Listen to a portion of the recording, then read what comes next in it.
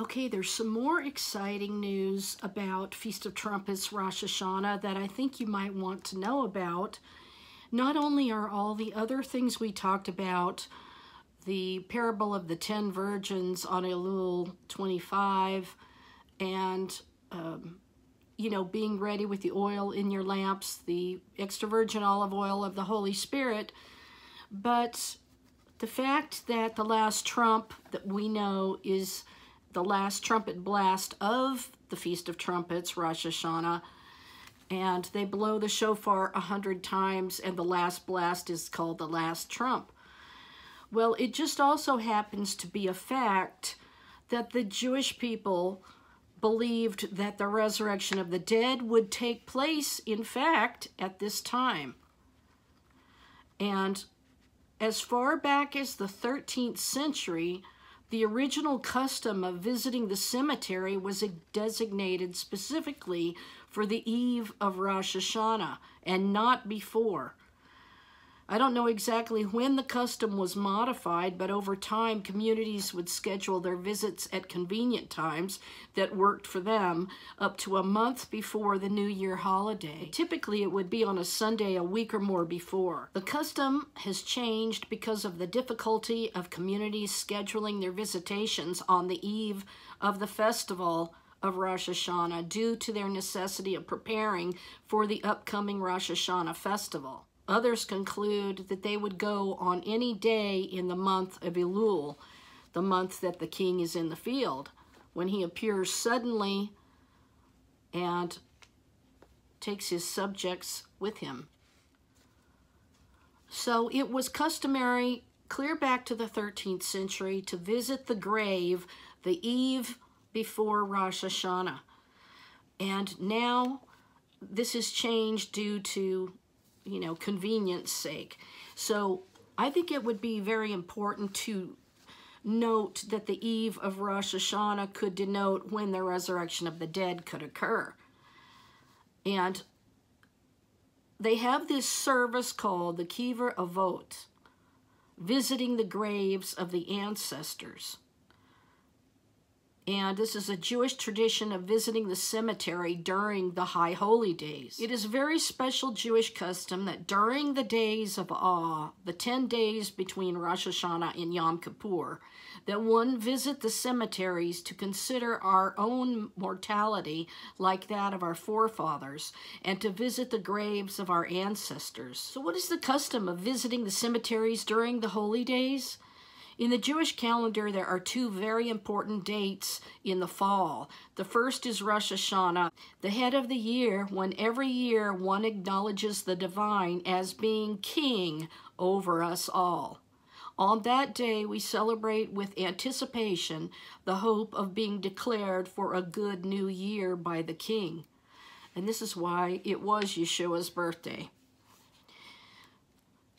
Though on Yom Kippur the day is more solemn, it is the Day of Atonement, when we consider God as the King sitting in judgment over us for based on our deeds, and therefore we seek atonement for our sins through repentance, prayer, and charity. It is a day of fasting and people wearing white garments like a burial shroud. On this day, we remember that we are but mere mortals who will one day perish, and all that will remain is the memory and merit of our deeds. And likewise, it is also said in the Jewish tradition on Rosh Hashanah, the declaration is written in the book of life, who will live and who will die in that year. And on Yom Kippur, the fate is then sealed. So in the 10 days between these two most holy days, one is encouraged to visit the grave sites of their loved ones and teachers to reinforce this understanding in the most vivid way. Although I must make the case that most Jews also come out to visit the graveyards on these days between the high holy days for less pious and mystical reasons.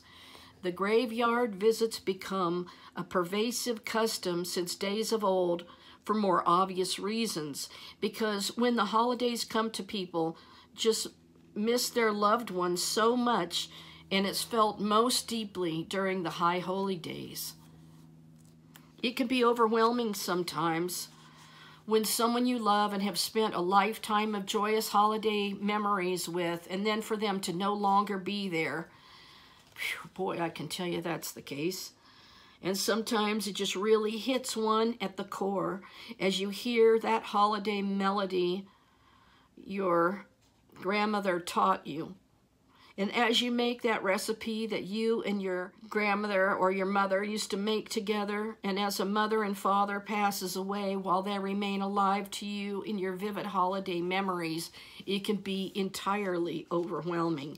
The Jewish tradition recognizes this, and it has given us several ways of affirming that sense of loss and turning it into soulful remembrance. One is visiting of the resting places of our dearly departed, and the other is special memorial services with solemn prayers that are recited during the midst of the holidays. The Yitzkor service, the name comes from the Hebrew word zekor, which means to remember. And that is how the tradition of the Kiver Avot, which in Hebrew literally means the grave of the ancestors, has come to be. So here's a field guide to Kiver Avot by Jewish Journal. Jews worldwide mark the approaching High Holy Days with annual visits to the graves of departed loved ones. An ancient custom, Kiver Avot, literally graves of the fathers, dates almost as far back as Jews themselves. That you go to the graves of the patriarchs in Hebron, and they'll intercede on your behalf, says Pinchas Giller, American Jewish University professor of medieval Jewish thought. Even their Talmudic traditions have the notion of people going to the grave of the patriarchs to ask for things. Now, the tradition of visits before High Holy Days began at least back as far as the 13th century. More recent Jewish history recounts regular pilgrimages to the burial sites of revered rabbis and loved ones in Sephardic and pre-World War II European Jewish communities on the anniversary of a death, fast days, and other times during the year. Visitors showed love and respect for the departed and prayed for the soul's safe journey to heaven. Judaism is imbued with a variety of teachings and traditions regarding the sanctity of graves, and Jews go to cemeteries with different levels of consciousness, Giller said. Before Rosh Hashanah and during the 10 days of repentance culminating in Yom Kippur, gravesite pilgrimages take on an even higher level of significance because they come at a time of spiritual soul searching and renewal. Now, I'm just reading to you from the Jewish belief about the resurrection of the dead being at the time of Rosh Hashanah. For many, the belief in the eternality of the soul, which some trace to the patriarch Abraham, underlies this custom. Common to all streams of Judaism, spiritual afterlife is embedded in Jewish prayer, tradition, and folklore.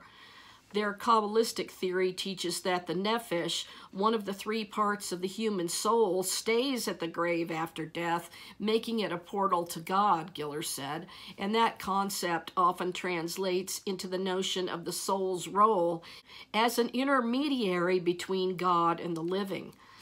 Well, we're told in the New Testament, absent from the body, present with the Lord. But during the Holy Weeks before the High Holy Days, people are encouraged to do whatever they can to bestow God's mercy for a sweet new year, said Rabbi Chaim Metz of the Chabad of Bel Air's director. There's a separation of the body and soul after death, and the soul remains here attached to this world to gather requests from others. The reason we visit graves is because the soul is still there waiting to take our requests to God. Well, let's see, I don't know if that's the same belief that believers in Yeshua have. But from the start of Elul, the Hebrew month preceding the High Holy Days until Yom Kippur, that means asking the deceased to pray on behalf of the living for a favorable decree in a good year. Yeah, this is what they believe, but to that end, members of Hasidic movements perform Kiver Avot at the graves of their spiritual mentors. For some Jews, the season's critical themes of forgiveness and repentance inspire their Kiver Avot practice. Repenting and forgiving don't end at the time of death. And sometimes there is unfinished business. The high holy days provide a framework for reflection on relationships with lost loved ones. Over time, those relationships change, especially as the living come to understand mitigating circumstances that account for the deceased person's behavior and actions while they were still alive. It's an especially auspicious and fruitful time to visit the grave and have a conversation with loved ones in which you forgive and repent. When you come to Yitzkor, you're in a different place regarding your relationship with that person. Gathering at the grave also facilitates healing within families by creating an opportunity to grant forgiveness to one another.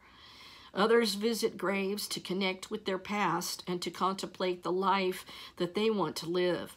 Rosh Hashanah is a time to plan for the future, and by thinking of the legacy of those who came before us, we consider the legacy that we want to leave. Some religious and ethnic communities have their own unique custom for Kiver Avot. The Kaddish, which affirms the living's relationship with God and elevates the souls of the deceased to their final resting place, is typically recited along with El Mela Rahamim, a plea for rest for the soul that originated in the Jewish communities of Western and Eastern Europe. Sephardic Jews perform Kiver Avot on the eve of Rosh Hashanah, so they begin the holidays with a sense of connection with their families. And they recite the Hashkava, a memorial prayer with separate texts for men and women. And they ask the deceased to pray on their behalf for forgiveness and a good year. Persian Jews add Tehillim, Psalm 119, a Hebrew acrostic in which family members read the stanzas that begin with the letters in their loved ones' names. They also bring flowers and rose water to the grave in accordance with Iranian tradition and spices. Some synagogues hold community services before Rosh Hashanah or during the 10 days of repentance. Other customs include placing stones on the grave to mark the visit, which some believe dates back to ancient times when piles of stones were used to indicate burial sites. When Jesus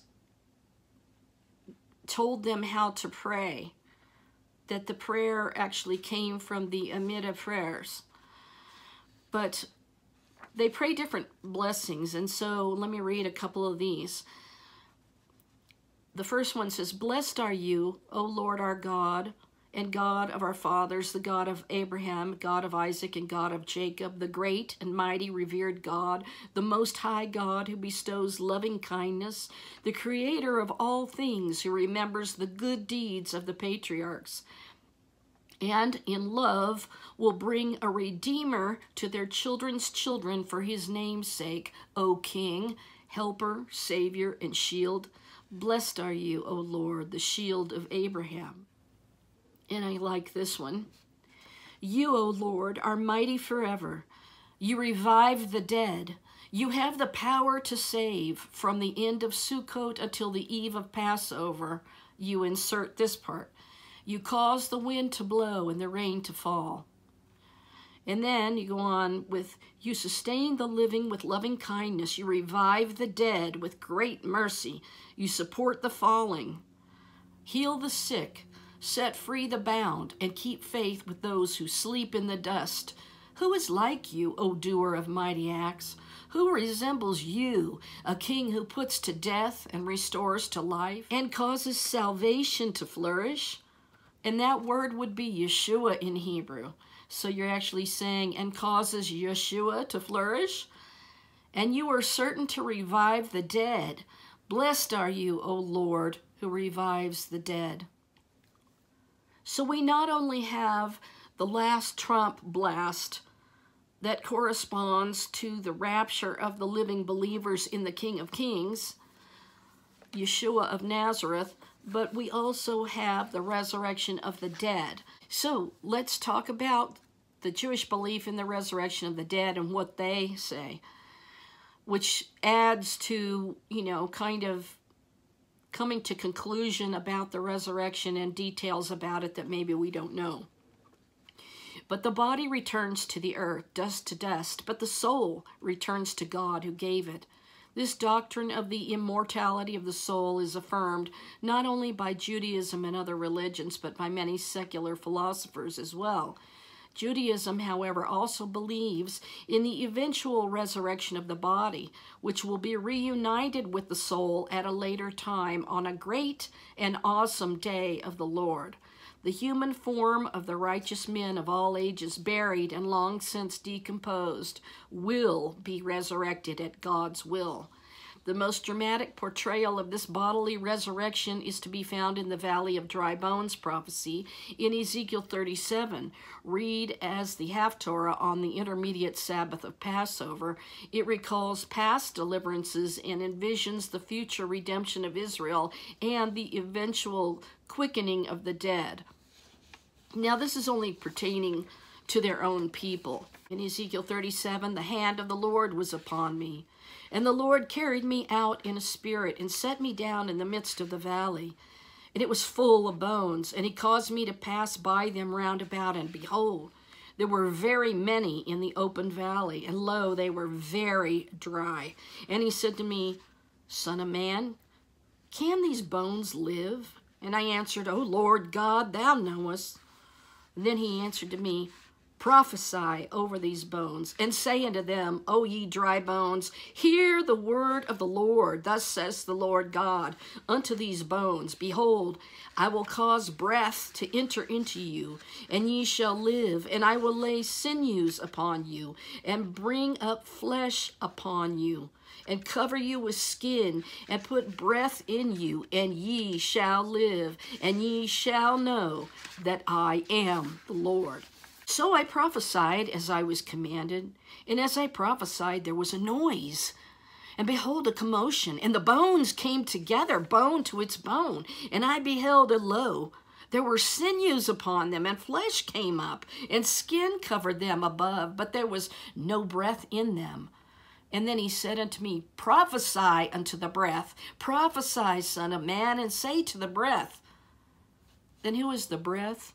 The Holy Spirit, Ruach HaKodesh, is wind or breath. Thus saith the Lord God, Come from the four winds, O breath, and breathe upon these slain, that they may live. And so I prophesied as he commanded me, and the breath came into them, and they lived, and stood upon their feet with exceeding great host. Now remember, this is what's going to happen to the two witnesses that are killed in Jerusalem for preaching the gospel of Jesus, Yeshua.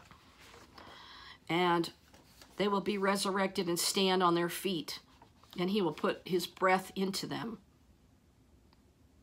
And then he said to me, Son of man, these bones are the whole house of Israel. Behold, they say, Our bones are dried up, our hope is lost, we are clean cut off.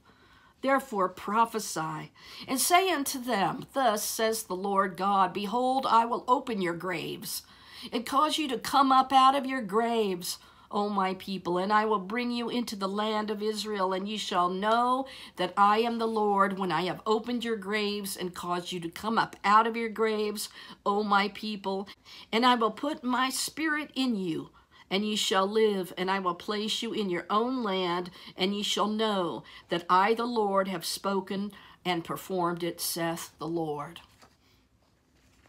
Now, some people say that this was the revival of Israel, causing Israel to become a nation, but I don't believe that it is. I believe it's a literal resurrection of people who've been dead for a long time, coming to life and having skin and muscle and sinews put upon their dried bones. And he breathes into them like he did to Adam, and they come to life. But the power of this conviction can be gauged not only by the quality of the lives of these Jews, their tenacity and gallantry in the face of death, but in the very real fear instilled in their enemies. After destroying Jerusalem and callously decimating its Jewish population, Titus, the Roman general, returned home with only a portion of his 10th legion. And when asked whether he had lost all of his other men on the battlefield, Titus gave assurance that his men were alive, but that they were still on combat duty. He had left them to stand guard over Jewish corpses in the fields of Jerusalem, because he was sincerely afraid that their bodies would be resurrected and they would conquer the Holy Land as they had promised. The belief in a bodily resurrection appears at first sight because he was sincerely afraid that their bodies would be resurrected and they would conquer the Holy Land as they had promised. The belief in a bodily resurrection appears at first sight to be incredible to the contemporary mind, but when approached from the God's eye view, why is rebirth more miraculous than birth? And of course, we're born again as believers in the Messiah. The Jewish sages simplified the concept of bodily resurrection by posing an analogy which brings it within the experience of man. A tree, once alive with blossoms and fruit, full of the sap of life, stands cold and still in the winter. Its leaves have browned and fallen, and its fruit rots on the ground. But the warm rains come, and the sun shines, buds sprout, green leaves appear, colorful fruits burst from their seed with the coming of spring, and God resurrects nature. And for this reason, the blessing of God for reviving the dead, which is recited in every daily Amidah, incorporates all of the seasonal requests for rain, and when praying for the redemption of man. The prayer book uses the phrase, Matzmiach Yeshua, planting salvation. Indeed, the Talmud compares the day of resurrection with the rainy season and notes that the latter is even more significant for resurrection, serves only the righteous while the rain falls indiscriminately on all men. I think that's really interesting because that was the whole premise of my book, The Almond Tree, Aaron's Rod, the Messiah, King of Israel. It was the dead of winter when I had the revelation of the almond tree. And in Jerusalem, the almond tree was just coming to life, and this lady was drawn to photograph it the third time she passed it. She opened up a revelation from me that she had no idea was coming, and she didn't know me, and she said she knew immediately that Yeshua was the Messiah because of what I said, and that the photograph was taken, she said someone very powerful pulled her to the tree to take a picture of it. And when she got back and she found my email with the revelation in it, it was the dead of winter here. And she sent me the picture and she said she knew that it was for me from God. So I think that's extraordinary that this planting salvation is Matzmiach Yeshua. Some contemporary thinkers have noted that the physical revival of the dead is symbolic of a cluster of basic Jewish ideas. First, man does not achieve the ultimate redemption by virtue of his own inherent nature. It is not because he uniquely possesses an immortal soul that he inevitably will be resurrected. The concept of resurrection underscores man's reliance on God, who, in the words of the prayer book, wakes the dead in great mercy. It is his grace and his mercy that rewards the deserving and revives those who sleep in the dust. And isn't it interesting that the church has been saved by grace through faith? And second, resurrection is not only a private matter, a bonus for the righteous individual, it is a corporate reward. All of the righteous of all ages, those who stood at Sinai and those of our generation, will be revived. The community of the righteous has a corporate and historic character. It will live again as a whole people. The individual, even in death, is not separated from the society in which he lived. Third, physical resurrection affirms unequivocally that man's soul and his body are the creations of a holy God. There is a tendency to assume that the affirmation of a spiritual dimension in man must bring with it the corollary that his physical being is depreciated. Indeed, such has been the development of the body-soul duality in Christian tradition Judaism has always stressed that the body as the soul is a gift from God, indeed, that it belongs to God. And of course, you know, mankind was made in the image of God. Male and female, he made them in his image. So they declare the soul is yours and the body is your handiwork. To care for the body is a religious command of the Bible. Resurrection affirms that the body is of value because it came from God and it will be revived by God. Resurrection affirms that man's empirical existence is valuable in God's eyes. His activities in this world are significant in the scheme of eternity. His strivings are not to be depreciated as vain and useless, but are to be brought to fulfillment at the end of days. Now, I kind of want to leave you with this because in the New Testament, in John chapter 5, verse 1 actually says, "After this there was a feast of the Jews, and Jesus went up to Jerusalem." And that's when he healed at the pool of Bethesda. And it goes on, and then verse 24. "Verily, verily, I say unto you, he that heareth my word and believeth on him that sent me hath everlasting life, and shall not come into condemnation, but is passed from death unto life. And verily, verily, I say unto you," I love this part, "the hour is coming, and now is, when the dead shall hear the voice of the Son of God, and they that hear shall live. For as the Father hath life in himself, so hath he given to the Son to have life in himself." So he was resurrected from the dead as well. "And hath given him authority to execute judgment also, because he is the Son of Man.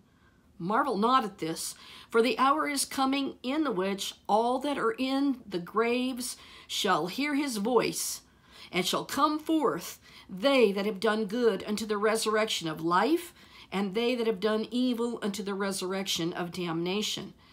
Now that's kind of an interesting verse right there, because at Rosh Hashanah, during the 10 days of awe, you're being prepared for the judgment, and you either are given life or you're given death. So that's kind of telling you right there when this time frame is, because those who have done good unto the resurrection of life. So you are, at Rosh Hashanah, our Feast of Trumpets, you are sealed in the book of life, or for death, or you're somewhere in the middle. And they that have done evil unto the resurrection of damnation. So I think that that's a proof of Rosh Hashanah right there in that verse 29 of John 5. So was he actually talking about Rosh Hashanah in that verse? And just before that, he's saying that a time was coming when the dead shall hear the voice of the Son of God, and they that hear shall live. Is that speaking of Rosh Hashanah in John 5? Now, I also mentioned this before, that I find it very interesting that in 1 Corinthians 15, when he's talking all about the resurrection of the body and resurrection of those that are dead, and he's talking about all of these celestial bodies. There's the glory of the sun, and another of the moon, and another glory of the stars. And he's talking about the glory, and so also is the resurrection of the dead. So it just so happens that we're seeing all of these celestial events right at the time of this particular Rosh Hashanah, Feast of Trumpets. And then he goes on to say that famous verse that is in verse 51, "Behold, I show you a mystery. We shall not all sleep, but we shall all be changed in a moment, in the twinkling of an eye, at the last trump. For the trumpet shall sound, and the dead shall be raised incorruptible, and we shall be changed. For this corruptible must put on incorruption, and this mortal must put on immortality. And so when this corruptible shall have put on incorruption, and this mortal shall have put on immortality, then shall be brought to pass the saying that is written, Death is swallowed up in victory. O death, where is thy sting? O grave, where is thy victory? The sting of death is sin, and the strength of sin is the law. So that's one of the reasons you don't want to come back under the law, because Yeshua is the fulfillment of the law. He fulfills all righteousness. But thanks be to God, which giveth us the victory through our Lord Jesus the Messiah. And therefore, my beloved brethren, be steadfast, unmovable, always abounding in the work of the Lord, for as much as ye know that your labor is not in vain in the Lord. So, right there, we know that the last trump is the last trump blown during the time of the Feast of Trumpets, Rosh Hashanah, and those that hear his voice will live. And how will they come to life? Because his breath of the Holy Spirit has been indwelling them while they've been living, and they died in having the breath of God in them that can bring their body back to life and reconnect it with their soul, which shall come down from heaven at the glorious appearing. The Lord shall descend from heaven with a shout, with the voice of the archangel and the trumpet call of God, and the dead in Messiah shall rise first. And then those who are alive and remain shall be caught up together with them to meet the Lord in the air, in the cloud, and so shall we ever be with the Lord. Therefore, comfort one another with these words. So, Rosh Hashanah has been seen as the time of the resurrection of the dead and remembering them. And remember, I told you on Elul 25, I discovered that they light 5 candles, which really stands for the 5 wise virgins that are prepared to meet the king who appears suddenly and comes down to meet his subjects. And that the 5 candles really represent the 5 wise virgins who had the oil of the Holy Spirit in their lamps, because they will receive eternal life. And I don't want to make this video too long, but considering this verse in John 5, where he's speaking about those who have done good will receive life, and those who have done evil will receive death, is just exactly what they talk about at Rosh Hashanah. You're sealed in the book of life or the book of death, or you're floundering somewhere in the middle. So with that, I'll just say, please give a like to the video. Please support my work. I go the extra mile to bring you such incredible things and revelations of my own that are very unique. And also, if you want to read the most incredible, huge manuscript about Jesus, Yeshua, the Messiah, for the last days, and revelations about him that have never been known, my book, The Almond Tree, Aaron's Rod, the Messiah, King of Israel, spells it all out. It took 7 years of writing with an 8th year editing, and it's a huge volume, and it was accepted at Harvard University Library through a Judaica endowment. And it's available at olivepresspublisher.com. It's also available at online bookstores, but it's better if you order it directly from my publisher, because like Amazon, they keep all the proceeds pretty much. So they didn't even do the work. So anyway, with that, I'll just say, I'll see you in the next episode. Keep your eyes and heart prepared to meet the King. I do get my hopes up, but I have to keep my excitement in check, because to me, expecting to see my mother again and my father and grandparents and everybody that's died, it's really difficult to project seeing them and then have it not happen. So I'm very cautious, but excited at the same time. So today was the Ring of Fire, which was not visible in the United States. From what I understand, it was only visible in parts of Hawaii. And also tonight, October 2nd, is the new moon, which is actually the fully darkened moon. There's no light on it. And then the two witnesses used to go up on the Mount of Olives and sight the first crescent sliver of light coming on the new moon, and they would announce it with shofar blasts on the mountain to try to, give everybody the signal that the festival had begun and that God's holy convocation could begin. The high holy days of the Lord and the time of the resurrection of the dead and the time of the last trump of the rapture of believers. Truly extraordinary. I'll see you in the next video.